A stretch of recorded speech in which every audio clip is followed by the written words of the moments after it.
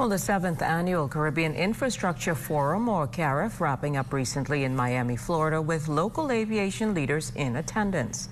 Minister of State for Aviation Basil McIntosh and Director of Aviation Dr. Kenneth Romer were there making presentations. Romer, who was one of the speakers, addressed the topic, making Caribbean airports more sustainable, bankable, and adaptable to travelers' needs. He shared other issues discussed at those meetings as well. So we were very pleased to be engaged in multilateral discussions, things as delivering on-island infrastructure ambitions.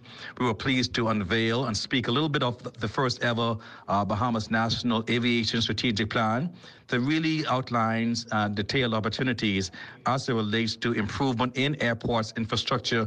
We spoke about the developments and the progress that we have seen over the past year, and how, again, the government is delivering on stated commitments as it relates to aviation and also airports improvement and infrastructure.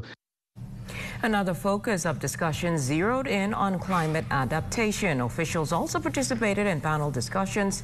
McIntosh said investing in resilient, sustainable airport infrastructure is a priority for government and play an integral role in stimulating economic growth, accelerating carbonization, and building resilience across the Bahamas and the Caribbean. Dr. Romer also addressed the issue as well. The cross-cutting sectors in terms of infrastructure planning, long terms, and the degree to which technology is being integrated into infrastructure planning and design to increase resilience and, of course, reduce our costs.